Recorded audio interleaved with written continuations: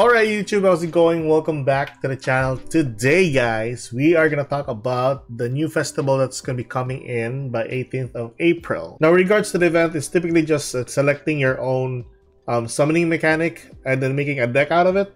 So we have the Fusion, the Synchros, and the Xyz. So you just change the group here and then you can pick one of each. We'll talk about the Loaner Decks afterwards, because the reason why I did not upload the content yesterday is because majority of my decks that I've added for each of the summoning mechanic is already in the Loaner deck. So it was shocking because I did not see the Loaner deck before even creating the decks.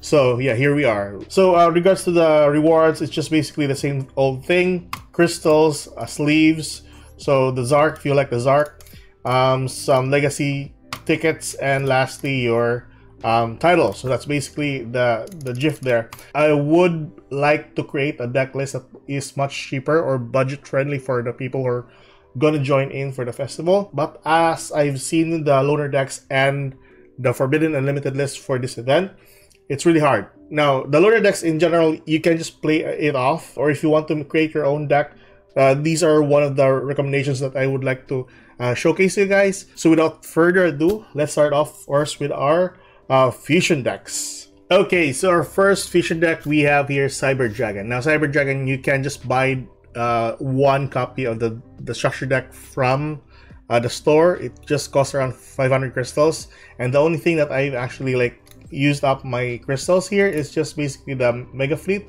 or my UR shards I mean. And other things like that, you'll basically have the staples, Ash Blossom, Colby Grave, Imperm, stuff like that. The rest are basically in the structure deck. If you want to buy the 3 copies, you already have like a working deck that you can use for the event. Super Polys are a necessary thing, because I do think that during this event, people are going to use a ton of archetype decks that are going to be really good or susceptible for Super Poly. That's why we also have targets like the Garura and Mud Dragon. Also, the Starving Venom or a copy of Dragostopelia as one of their good targets for Super Poly. But anyways, if you know how to play this deck, I think it's basically easy, and the probability of going for an OTK, as long as you know what you're doing with this deck, it is like inevitable if you know how to do this deck or combo it off with this deck. So that is Cyber Dragons for you guys, and I think that would be really fun to actually play this deck, of course, being an anime deck and all. So that is Cyber Dragons. Let's go towards our second deck. Okay, so for our second deck, we have here another anime deck, which are the Fluffles. I got this list out from Master Duel Meta, which I tweaked a little bit just to adapt with the event type of thing. These monsters alone, alongside the Fluffles, can gain you access to majority of the cards here. Some of the cards from the extra deck are just SR in rarity, so you don't have a problem getting a hold of them. I think the only ones that are UR here is just a copy of Kraken and a copy of, there we go, the Tiger. The Whale is kind of an SR, so it's easy enough to craft, and majority of the main deck monsters here are SR or lower, so you can just craft them if you like. Like this one here, the Fight for Fusion and the Patchwork are just SRs. The rest, the UR copies, are just going to be in the extra deck, which are just limited. You can just create this deck if ever you are interested in another anime deck. So that is the Fluffles for you guys, and let's go towards our third and last Fusion deck that you can use for the festival. Alright guys, so here we are with our last Fusion deck, and I'm gonna showcase only 3 decks of each of the summoning mechanic for the festivals. Also, we're gonna talk about the Loaner decks after the whole thing is gonna be showcased. That way it's easier enough for you guys to actually choose on which deck to actually use for the event, just to have fun and all. But anyways, Fusion deck, Despia is our last deck here. This is typically an old version for the Despia with a little bit of a tweak with the Cartesias and the copy of Quim. My goal for this deck is just to burn, so that's why Masquerade is on 3 copies here. Now I do think that that would be so much relevant if ever people are just going to combo it off, since Maxi is banned during this event, and majority of the cards are going to be like archetype type of things. So I think this would be really good if you are going to summon 3 copies of Masquerade during the turn. But yeah, that's on me. If you want to play this one out, I mean, it's really fun just to burn your opponent just by activating their cards. So yeah, so that is our last deck for the Fusion summoning. Let's go towards our Synchro Decks. Okay, so our first deck for the Synchros is we have here the Goatees. Goatees are basically banishing cards and then activating their effects if ever they are banished, of course. And their boss monster is typically like increase the attack of this monster by 500 for each banished monster. So this is really cool though. Yeah, majority of the gameplay for this deck is just banishing cards from your opponent's side and then summoning your own from the banished pile as well.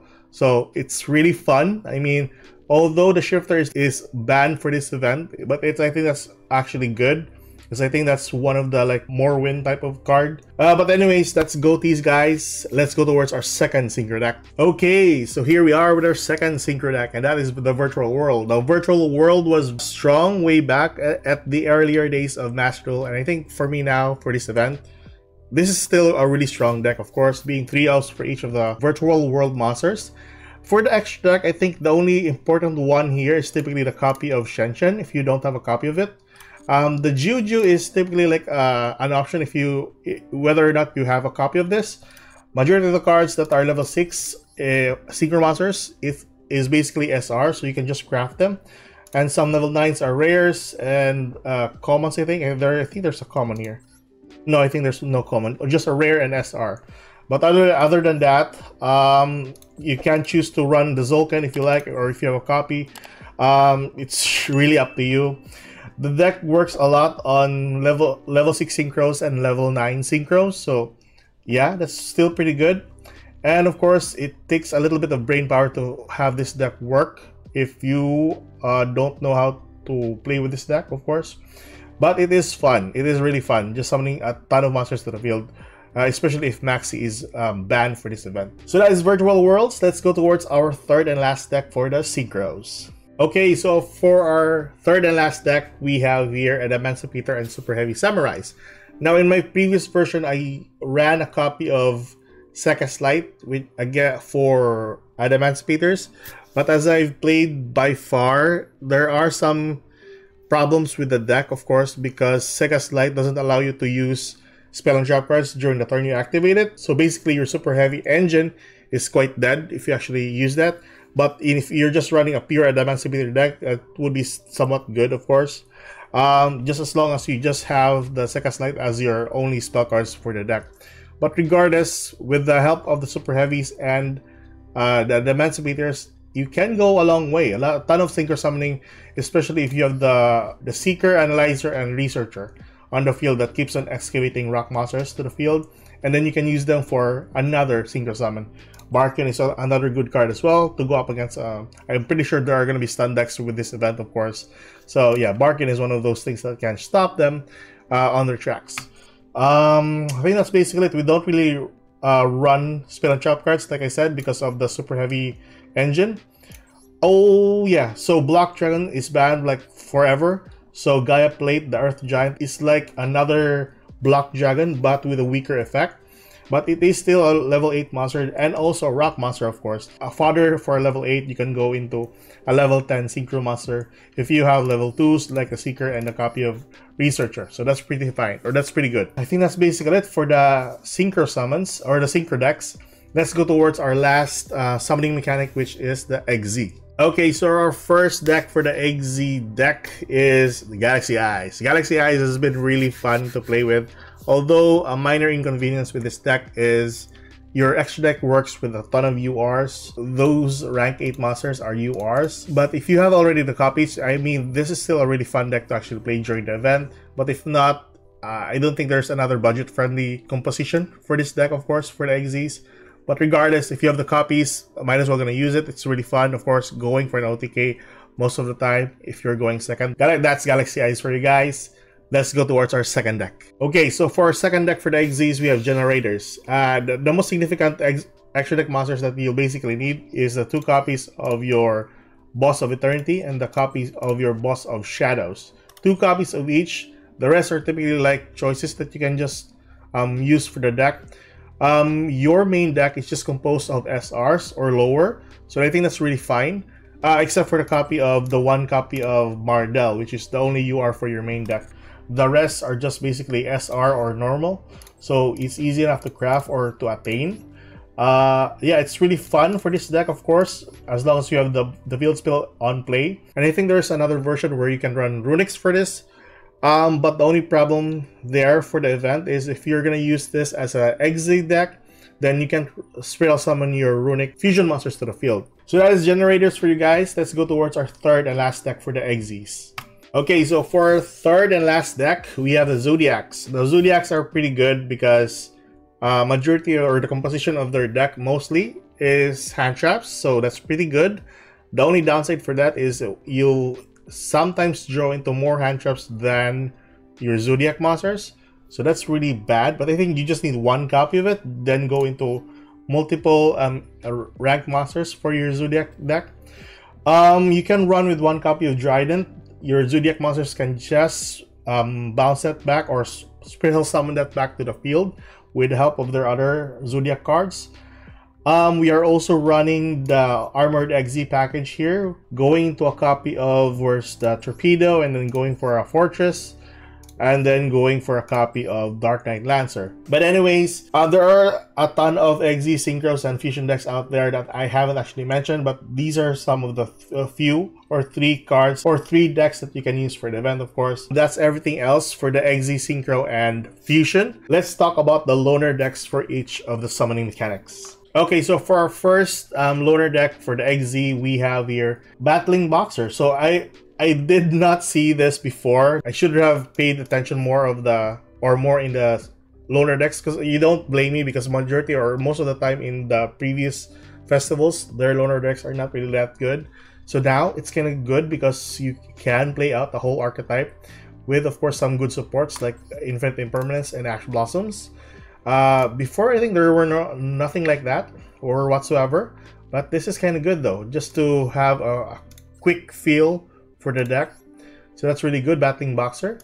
Then you have another Testina. So when I saw this, I was like, oh, another good deck for an OTK. And trust me, this card, this right here, can go for 4k and then directly damage your life points, even if your opponent has a monster in the field. That, of course, if you have the right cards on hand or attached to it. So this is really a good deck if you want to like flip your opponent's cards face down. Next up, we have the Evil Star and Evil Tile deck.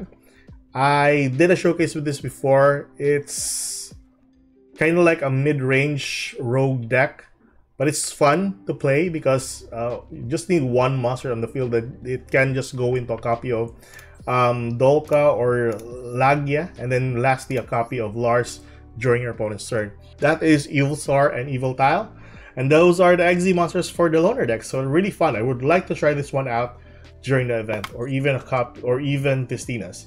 So that is Xyz. Let's go towards our Synchros. Alright, so for our Synchro loaner decks, we have first our Resonators. So I was supposed to showcase the Resonators before, but when I saw the loaner deck, I think that would be redundant enough if ever I'm going to showcase the loaner deck and then showcase my own version for it. So I might as well gonna change the whole thing, of course. This list is kind of good as well. I mean, you have all the cards that you'll need, and this one is an instant Synchro Summon. It's kind of like Etude of the branded. It's kind of fun. Yes sirree, that's basically it. Then we have next is Fabled. Now I'm not really like into the whole Fabled, or I haven't really touched this deck, but yeah, that's Fabled for you guys. If ever you know how to play this deck, then go for it. And lastly, the new or Sartic deck. So the Polar Star and a copy of Ultimate Bright Knight or Sartron Alpha is the new cards or the new supports for those or Sartic deck. This is a unique summoning mechanic, of course, but instead of like adding levels to one monster for a single summon, this actually deducts levels. So you have like a level 8 monster, then minus a level 7, you can go into a copy of Polar Star, or even a copy of Polari. So that's a really good mechanic there for a new Synchro Summon. If you're interested in this one here, I think this is still like a good rogue deck as well. So that's our Sartic. And with that, let's go towards our last summoning mechanic, which is the Fusion. Okay, so here we are with the 3 decks for the Fusion, or the 3 loaner decks for the Fusion. Start off, we have your Dual Avatar. Like Fabled, I haven't touched this deck as well. I haven't seen the gameplays with this deck. Also, cool archetype. It's like fighting type of thing. But yeah, if you know how to play this deck, go for it. But yeah, that's dual avatar. Then we have here Chimeras. Like Resonators, I did place this one in the showcase before. This is a good version because they also have the copy of Nightmare Magician, which is a really good new illusion monster. Although the effects, it works only during the battle phase, but it's still really cool though.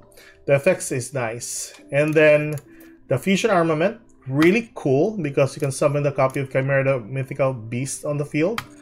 But so far this is a bad card at the moment. Maybe this will be good when Flame Swordsmans are going to be coming in. But as of now, this is still a really strong deck, and they're even using the patchwork package here. So the Edge of Chain, the patchwork, and then the 2 copies of Polarization, which is not that bad. And then 3 copies of Guardian Chimera. Holy crap! So that's really cool. That's Chimeras for you guys. Let's go towards our last fusion deck, or fusion loaner deck, which is Dark Worlds. When I saw this, I was like, oh my god, I forgot Dark Lords, that they have a new fusion monster, which is the Colorless. This is a really cool deck of all. Without the dangers, I do think that I haven't seen like any version of Dark Worlds without the dangers. But I would really like to try this one out during the event. This, I garnered like 6,000 attack with one of my game just by summoning this to the field, but you need to have like the Overlord Dark World, this one here, was that one. You need to have the original Rainbow. There you go, this one here. Regardless, those are the loaner decks, and those are the 3 decks for each of the summoning types that you can use for the event. Tell me your thoughts on the loaner decks, and tell me your thoughts on the showcase. Like any other, deck list will be posted down in the comment section below. It is always pinned for you guys to check out. And that's it for today. Keep safe, good luck. If you like this kind of content, like and subscribe. I'll see you guys in the next video. Goodbye.